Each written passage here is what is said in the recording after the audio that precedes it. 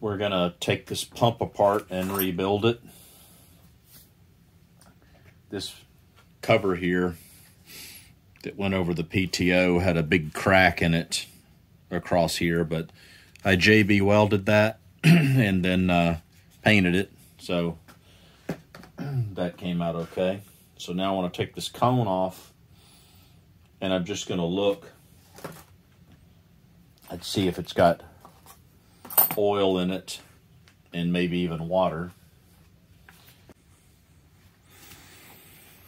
Just letting it drain down here. You know, I like just the smell of almost any kind of motor oil and grease, but this is not one of them. The oil that comes out of these things notoriously stinks. There's nothing good about it.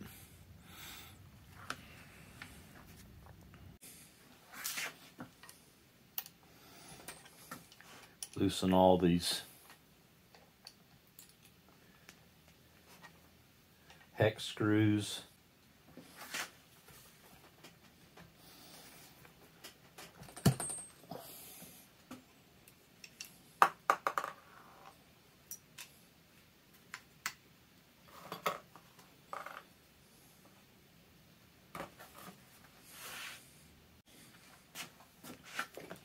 While I'm letting that drain in here, this is a little outer collar that really squeezes on the seal for the drive shaft, and this one needs to be replaced. It curled in on itself, leaks, which is why the inside of that is rusted where the splines are. So I'm going to take that out, and I'll have to replace that with a new one.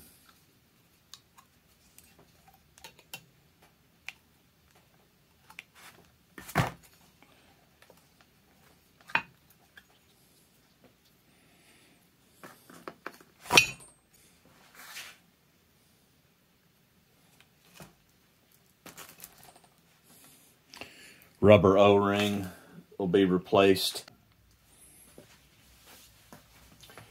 To take this impeller out, you essentially chuck the bottom, the opposite side, got those two flat edges, in a vise, a big vise. A little vise won't work. You'll end up breaking the vise. And then you need this impeller removal tool. It's like a $6 tool that once you get it, you don't ever want to lose it, because there's really no other way to do this. You can put a drive shaft in here and use a pipe wrench, but you know, you may mess up a good drive shaft, or if some people have used drive shafts that they use, but just get this tool that fits in there like this.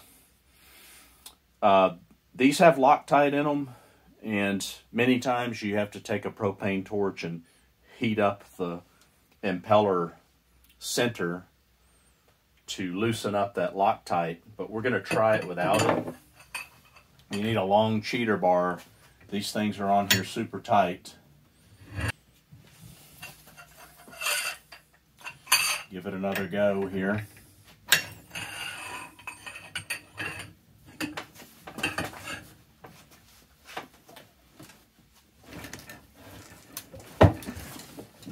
There we go.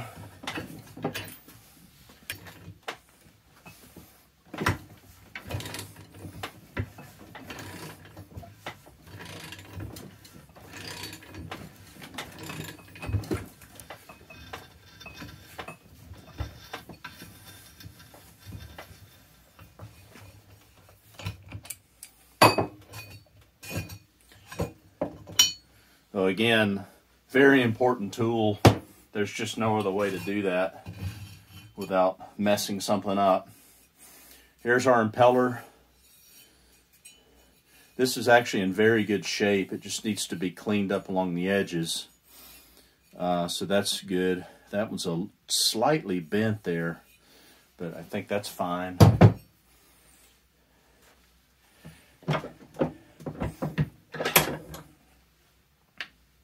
So this is the wear ring. get this in here where you can see it inside here. We're going to cut that out with a Sawzall. I'm going to cut it in a couple of places just to relieve the pressure and then work it out.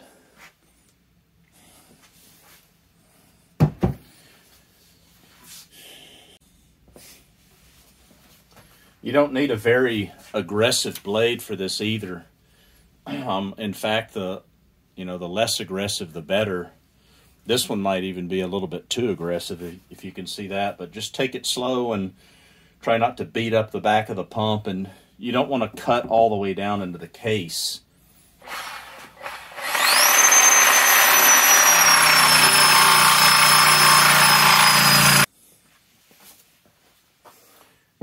Then just take a flat edge or something, finish cutting down. You're trying to remove this piece in the middle so that the whole thing will relax and you can get it out.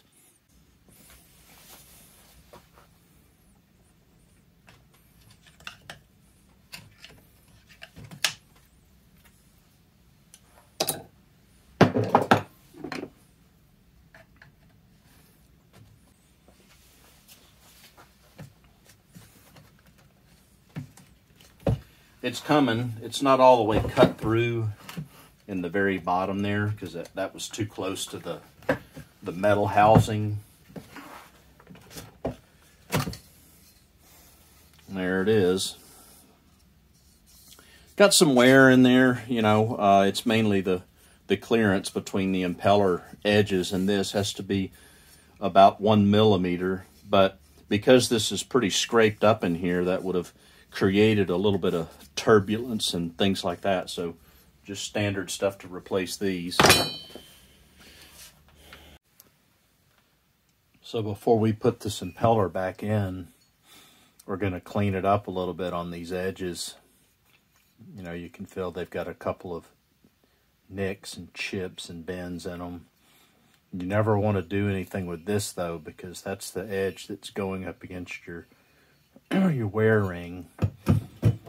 We're just going to take an ordinary file here. I'm going to smooth these out.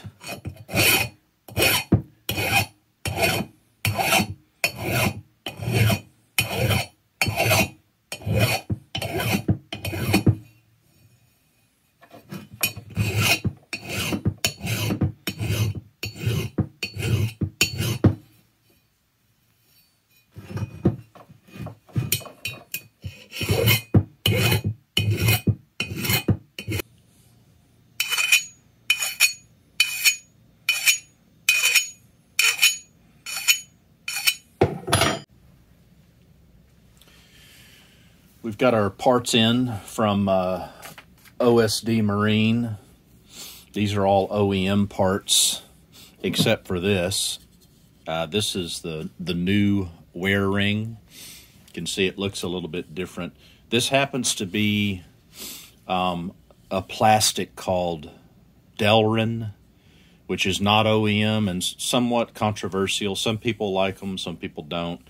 It's a more durable plastic, so they apparently will last longer, less susceptible to break up and things like that. However, sometimes due to manufacturing flaws, they can fit too loose or too tight. More on that in just a second. But normally, I recommend going OEM. This was just a calculated risk of something that I'm going to try. But if you get away from OEM, you start to have problems with things fitting and quality and things like that. The other things we got is our new little rubber boot that goes in here in the impeller, a new collar that holds that in place, 2 O-rings that go on up against, they actually go on the nozzle part that's got 2 little nipples that fit into these holes here. That's for your bilge pickups. Rubber bumper that goes on the drive shaft, more of that later. You actually need 2 of those, not 1. If you don't have those rubber bumpers in there, your drive shaft's going to be slinging around back and forth inside your pump. And then just needed 1 O-ring for the cone here. goes on there like that. The old one was actually fine, so I'm going to save it, but this actually had 2 O-rings in it, so what the heck, went ahead and got both of those. So normally, if these fit tight on your, you want to make sure the inside of your pump housing is pretty clean and free of any pieces of chunks and glue and things like that. But if your wear ring does fit tight, too tight, what you can do is let this sit out in the sun and warm up and put this in the freezer, and this will shrink a little bit and this will expand, and then you can just slip it right in.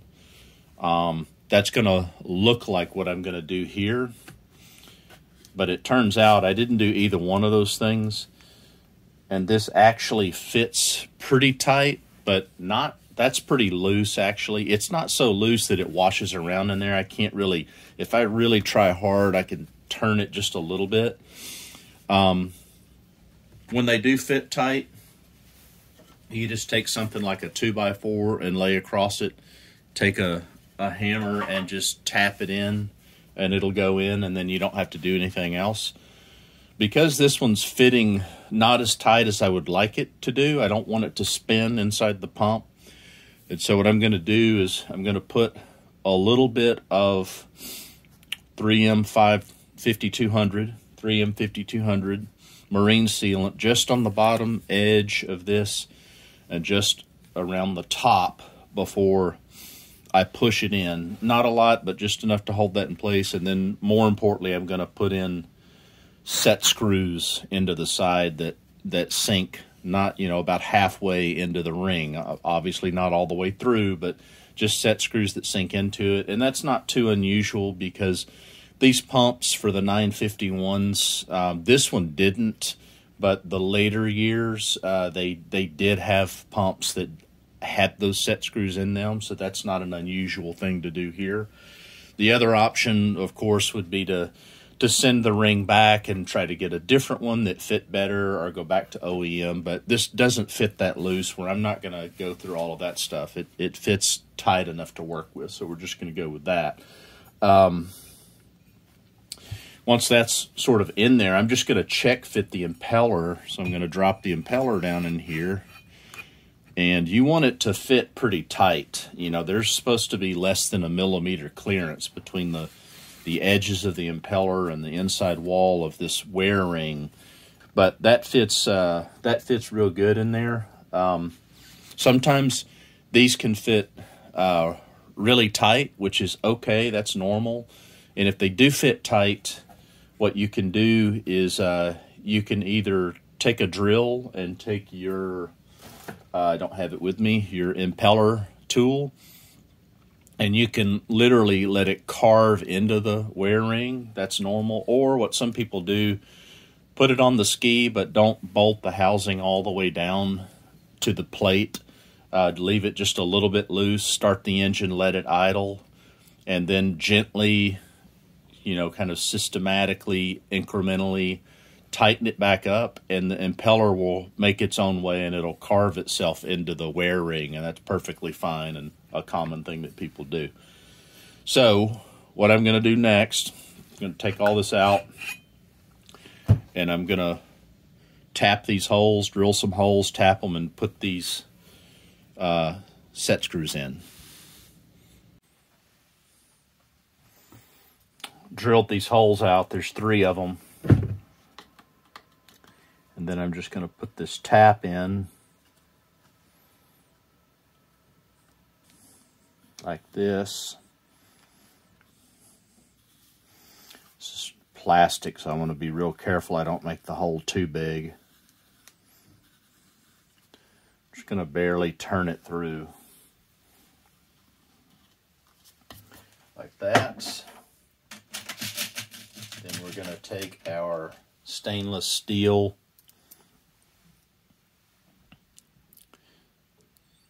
set screw,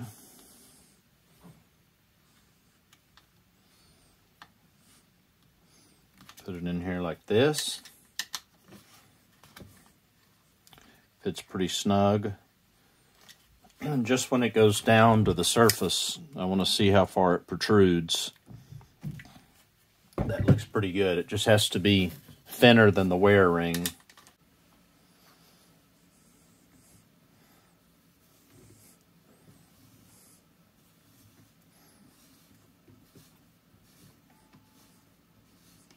And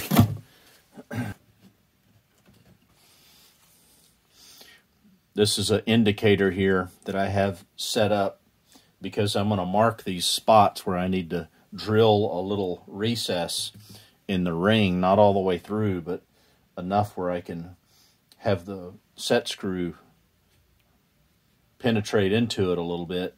But I got to mark the exact spot, so when I put it back in there, it's going to be set. There's my places.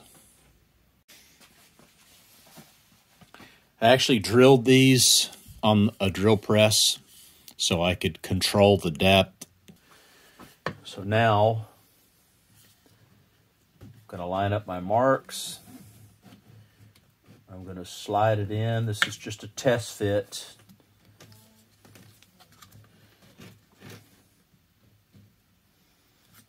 Like that. And the holes match up perfectly. And so I'm gonna, it's here where you can see it.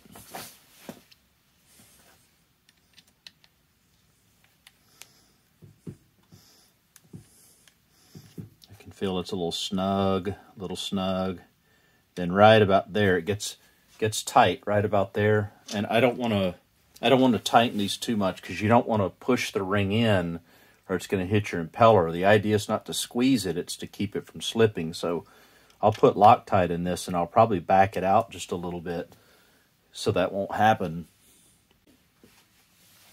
I'm going to put just a little bit of 5200 sealant just around this inside edge there. Normally you wouldn't do this on a pump that actually fit tight like it's supposed to. But this one, I don't want it to slip, but I don't want it to be a real pain in the neck to get out for me or the next person that has to do with this. Deal with taking the wear ring out. So just a very, very small thing here.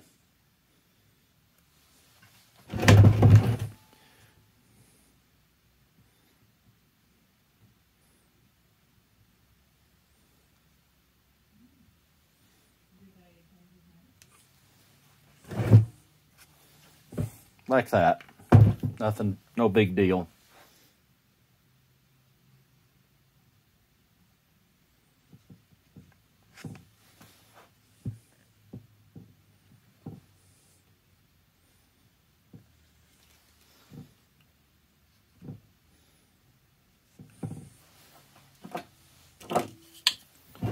Line up my indicators again. Make sure this is facing right side up. I guess it would be because otherwise the indicator would be there. Now, before I put this down, I'm going to also put a very small bit of this on the outside so that when I push it down, it's going to have a little bit of a squeeze out.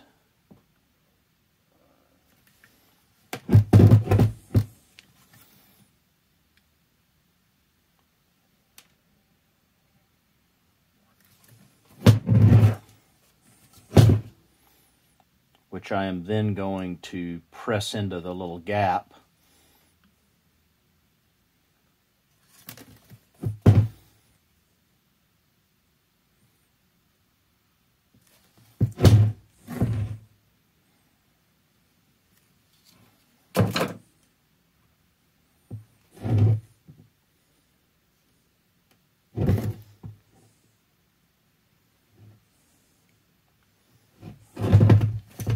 Like that. Then I'm going to go ahead and push it straight down and seat it.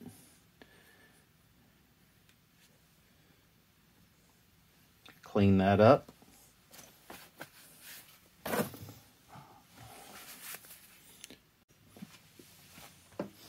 Okay. Very happy with how that came out. You know, just a little bit in the little seam there. Okay, now we're gonna put our set screws in, and I'm gonna put just a little bit of Loctite on this.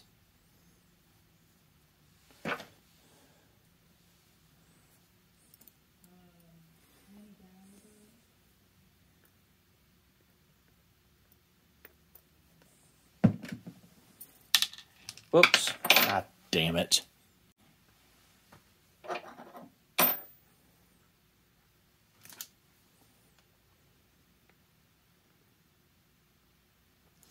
These things are small to work with.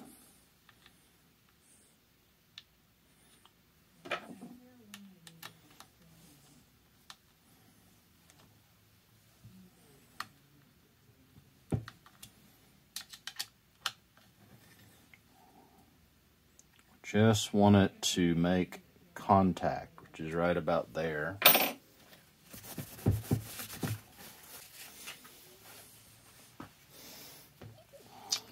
Got all of those in.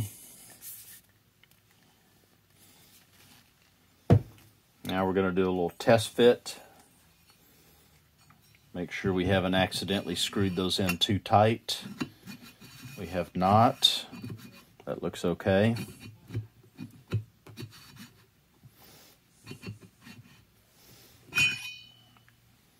So now we're going to let that dry.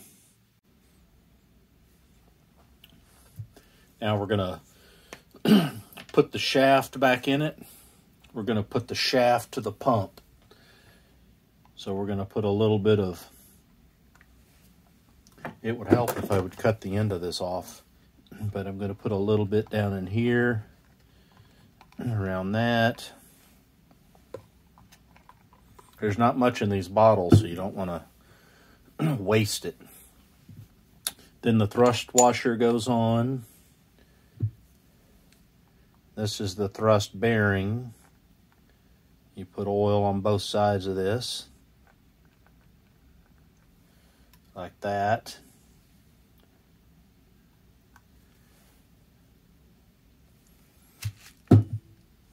So with any luck, I'm going to slip this down in here very carefully, and hopefully we won't need any special tools. There we go. Went right through. So the shaft is in. So now what we're going to do is we're going to chuck it in this vise just like we did when we took it off. I got to be careful though so that this doesn't come out or it'll slide right back out.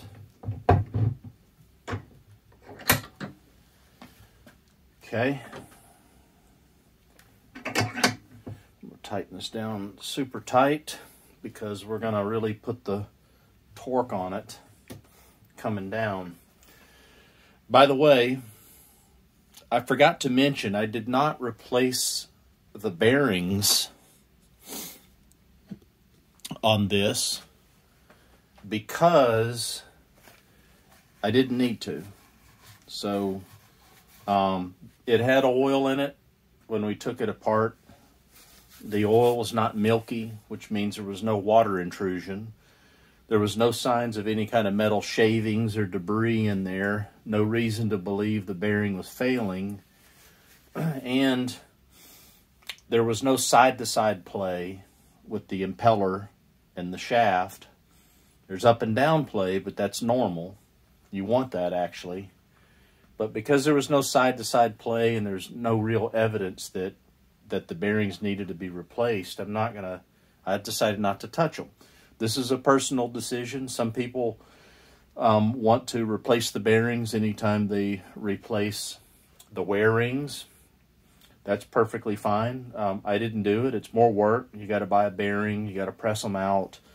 all of that kind of stuff. So I'm just making a calculated risk here that I'm not going to need it, but I take my pumps off every year, at least once a season, change the oil in them, inspect them, and things like that. So I'm just going to go with what I have right now, but if you're so inclined, you can replace the bearings. It's not that hard to do.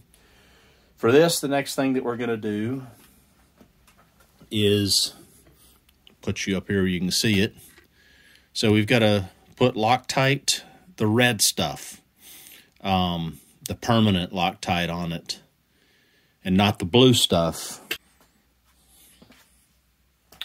Well, I messed up, and you missed the part about I put the red Loctite on it, twisted the impeller down. You want it to make sure you don't cross thread those threads. So get it started very carefully, spin it down all the way. The impeller may fit tight inside the wear ring, and that's fine. You actually want that to happen.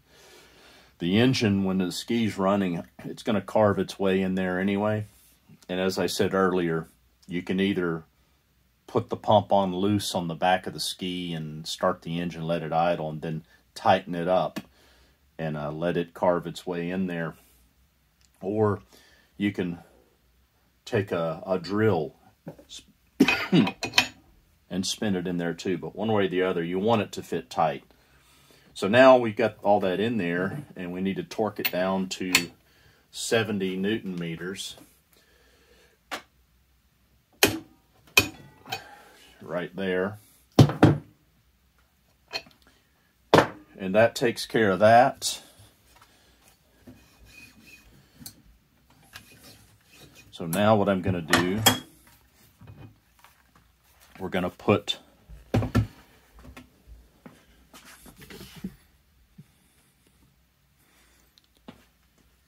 this cone back on.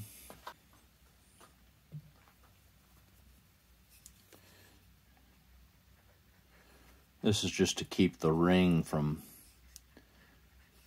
twisting up when you put it in there. They can do that.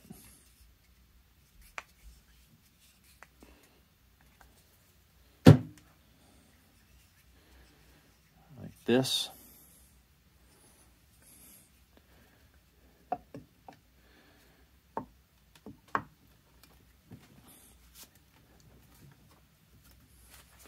And then we put our screws in. See how it popped back up? That's fine. That's that spring in there that's working. So you got to push it down and then put the screws in. Got to find the screws first, though. On these, you want to use blue Loctite, 243, so that they don't back out, but because you're replacing these a lot, open it up, you don't want it to be permanent. Get those started.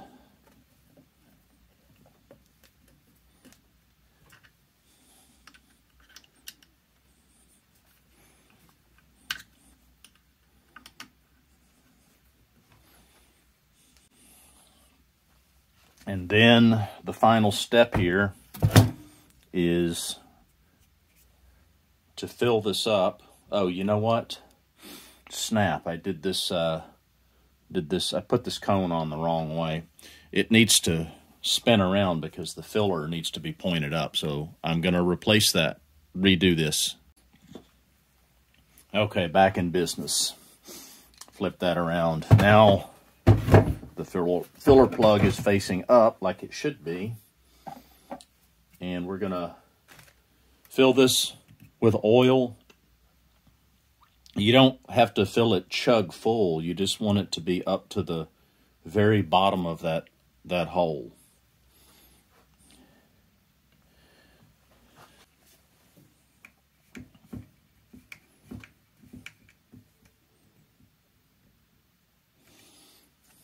Just have to snug it. Don't over tighten it or you'll just go all the way through the bottom into it. Okay, so last thing we need to do is we got to put our little doohickeys on the bottom. We're replacing this thing. It's a little rubber boot. And we've got our new ones here somewhere. Here they are. The 2 pieces. Got that piece. And got this collar that snaps around it and holds it tight. Really important to replace these because that's what seals your splines for your drive shaft.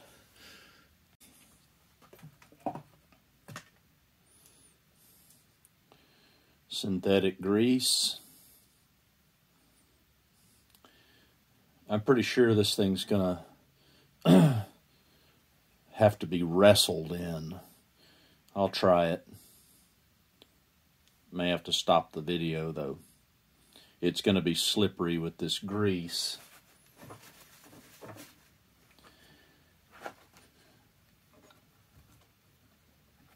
Yeah, about what I figured.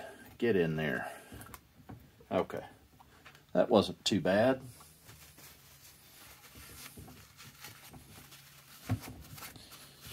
Clean that off. Make sure it doesn't have any kinks in it. Then where's our new collar? This goes on top of that. And there you go.